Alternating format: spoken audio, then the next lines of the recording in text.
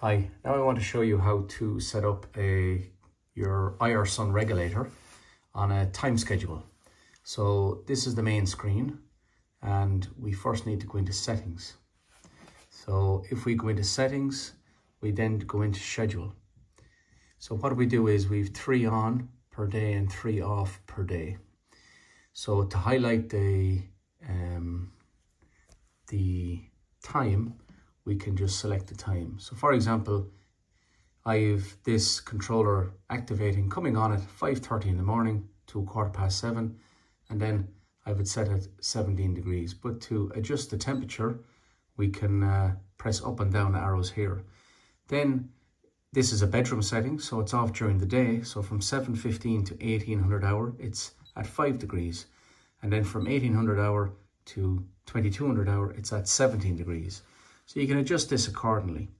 So once we have set up how you want to bring on and off your heating and the temperature you want, we then copy. So we press this symbol here, and then we can copy from Monday, and we select Tuesday, Wednesday, Thursday, or whatever days you want, and hit the copy function again. And now you've copied successfully from Monday's program down to those other days. Then we go back out to the home, go back into schedule again. Just want to show you something else. Nighttime setting. This means that outside the program mode, you can set what temperature you want to maintain in the room. So I've dropped down to 7.5. As default, when you set up your controller, this will be set around 18 degrees.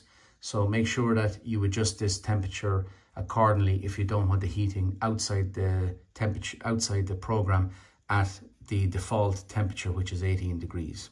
So that's how you set up a basic controller to program up. Also, one other thing I want to show you, when I go in, when you've seen what I've done there, I've selected, just press the main screen. Always ensure that this is on schedule. If this is not on schedule, and you can see how it can be knocked off schedule. So if I go back to the home screen and I manually turn on my heater by pressing the up arrow, right?